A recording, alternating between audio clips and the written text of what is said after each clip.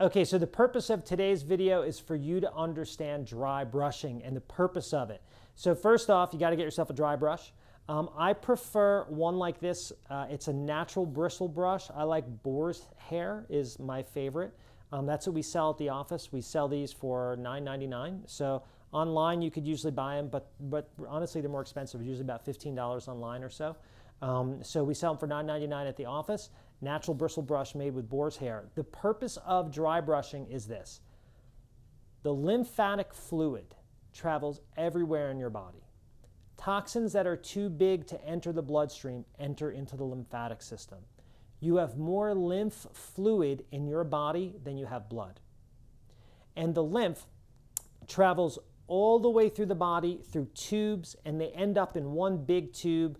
Just like the circulatory system has blood that travels through tubes, your lymphatic system has lymph that travels through tubes, and one big tube ends up carrying all your lymph to your liver, and then your liver is responsible for cleaning your lymph.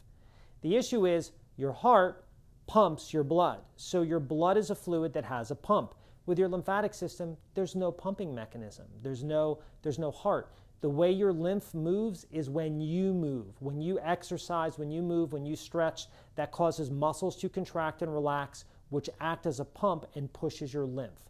Some people say, should I do rebounding? Rebounding can be okay, but for some people it can be a very bad thing, especially if you have problems with your discs, like in your neck or your lower back, or you have hip problems. The impact of bouncing can be a bit traumatic to some people. So what I really like to do is dry brush. And what you'll do is every morning before you get in the shower, you'll take the brush and you're going to move the brush. You'll see in a minute, I'm going to bring my son in here as a model for us. So I have our model here today to help us learn how to dry brush, Nick DeBeast. This is my 14-year-old son. He's going to be assisting us. Now, when we dry brush, you're going to start at your feet and you're going to brush up towards your liver. Because you're doing dry brushing for a lymphatic cleanse, we're going to brush completely towards the liver. Some sources will tell you towards the heart, but not for what we're doing. For what we're doing, it's going towards the liver. One of the reasons why is because the liver cleans all of your lymph fluid in your body. And as you know from the previous video, there's more lymph fluid in your body than there is blood. So this stuff gets filled with toxins, and we need to move it over to the liver so the liver can detoxify it. So here's the technique that you're going to use when you do this. So Nick, step over just a little bit for me. Good. And let's see one of your massive arms here.